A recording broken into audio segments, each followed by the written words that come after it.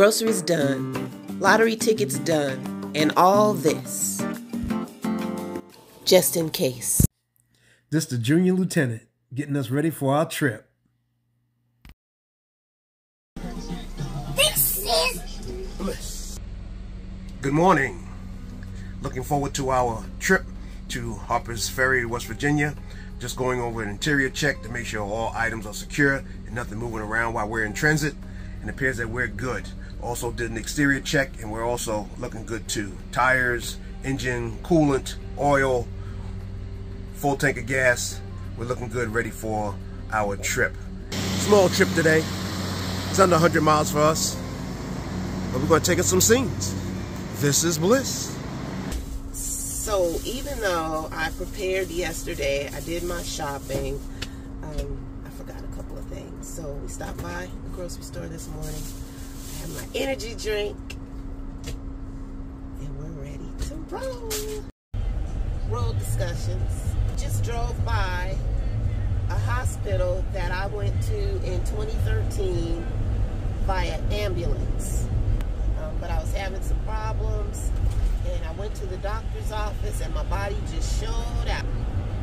And the captain followed. I think you had to go home and do something quickly. Yeah, take care of the kids. And so the captain finally found me probably about 2 or 3 hours later.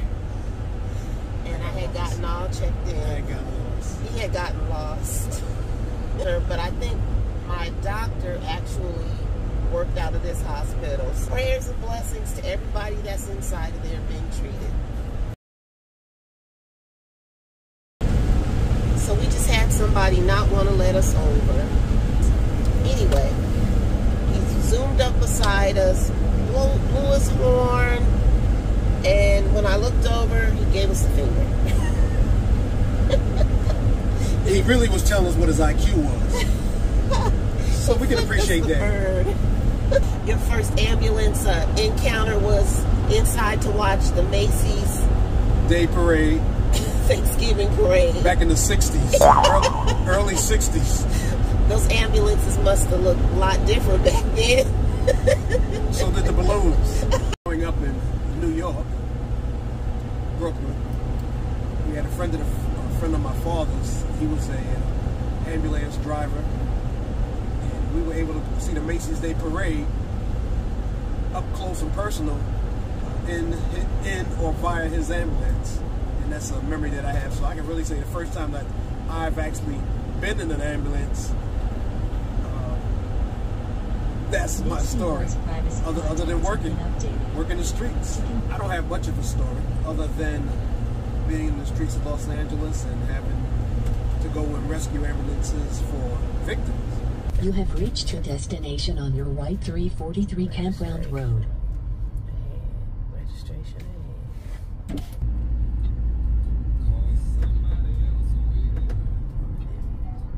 I think this is it. I don't know. I can't see the numbers. Wow, it's crazy on level 2. Okay, that's it. That's it. And you see that masterpiece work that I did? Look at these babies. I'm right on there. I started and stopped just as I was told, and look where we are. Lovely. That's a lovely job. Look at that. You can't get it no better than that. The captain brings his leveler, lays it out inside.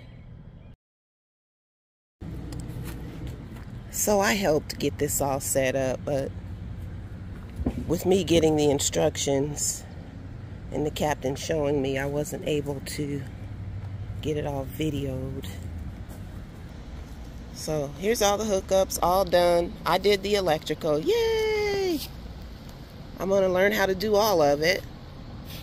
But hey, this is a lot of work. My hat's off to the captain and anybody that does this plug up and unplug up. So I just told the captain, if anybody is dependent on me doing all these hookups, we need to be camping at least 3 or 4 days. I got to get my money's worth out of all this exertion. So I started laying out things to make us comfortable. Hey, so this is a KOA and a journey. I took the captain to church on this one, y'all. Hey, there's something for the pets here, the family reunion. There's a hall, and the kids with the arcade.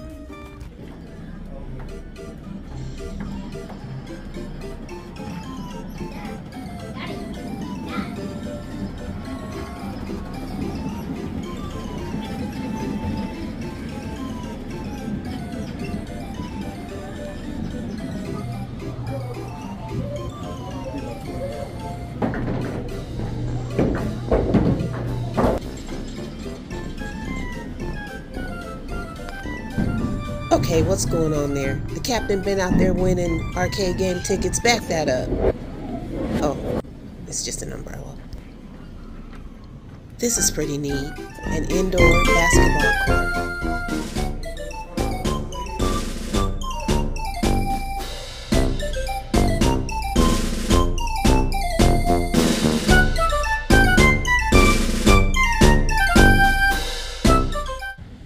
And at 4 o'clock every day, the cannon goes off.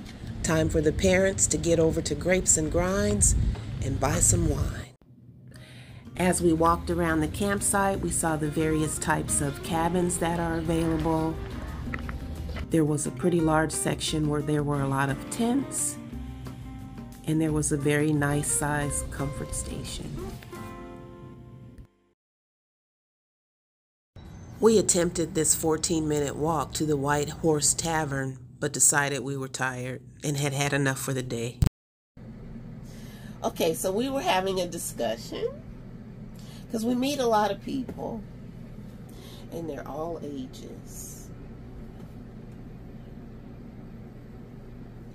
All ages. And you can't always tell the age of somebody, you know. But it seems that between the age of 50 and 70, We have no idea. you have no idea. It really all depends on how well you take care of yourself, How you groom yourself. how you groom yourself. How you hold yourself. So we trying to be 100 and look 45. Oh, stress is everything. A killer. Stress is a killer. So how do you combat stress? Go camping. Watch our videos, like, subscribe, and comment. That's the ticket. This is bliss. Nice laundry room.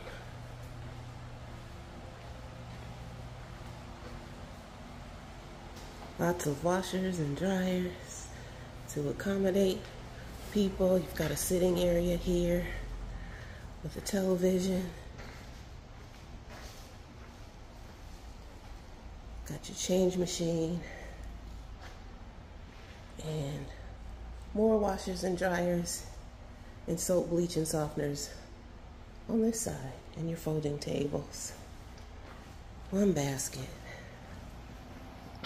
Little folding table over there and a sink, water basin down on the end. A couple more baskets. This is a test handheld device. Yeah, it looks like I'm not holding anything. That's what we're talking about. Come on the picture, Janice.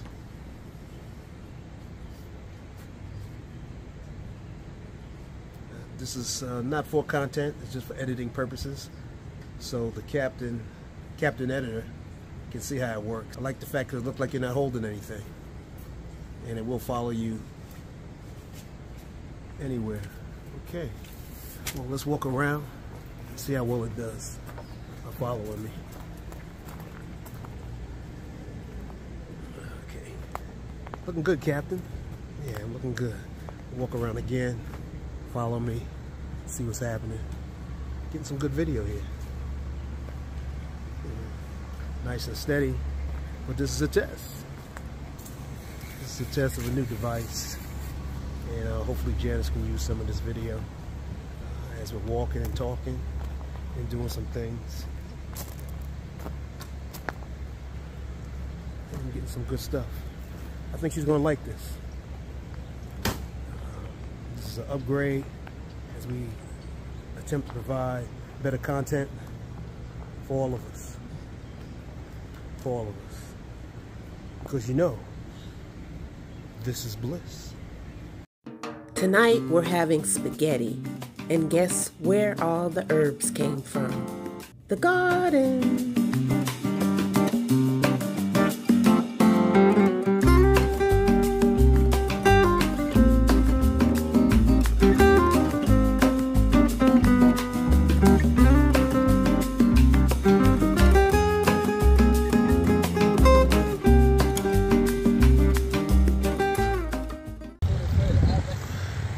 Well, this is a video. You can walk to the other side.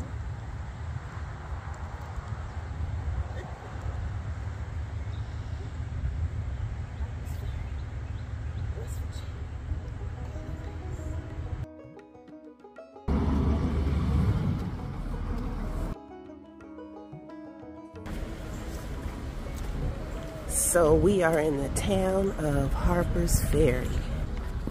Here we go.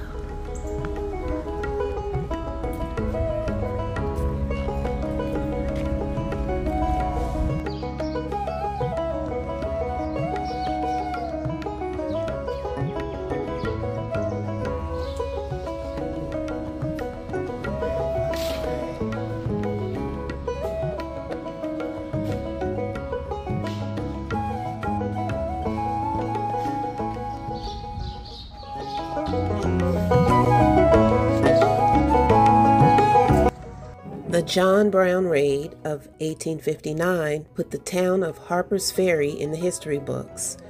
Brown desired to end slavery, not just in Harpers Ferry, but nationwide. Harpers Ferry was a gateway because of the Potomac and Shenandoah rivers. It was also a federal artillery with thousands of weapons.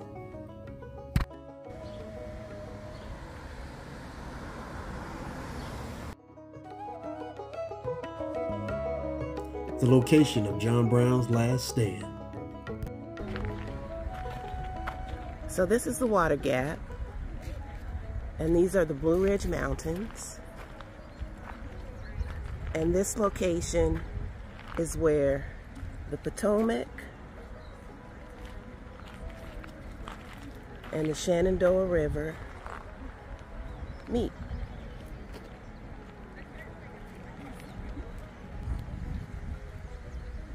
So we're on the Appalachian National Scenic Trail.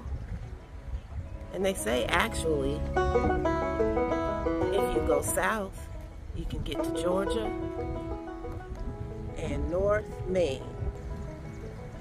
We're gonna head north right now, just for a little bit.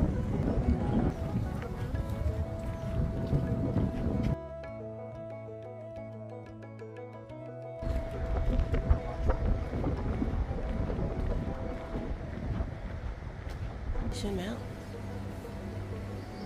Got you.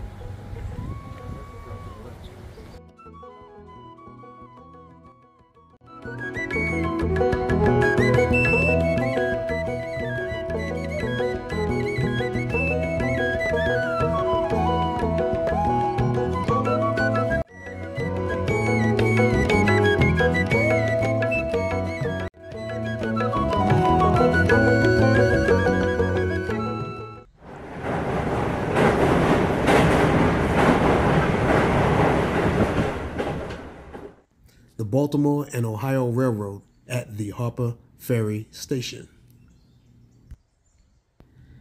So this is the part where the visit to this little town of Harpers Ferry became real. We visited the John Brown Wax Museum, which graphically tells the life story of this militant abolitionist. And it does so with life-size figures. It was a moving experience.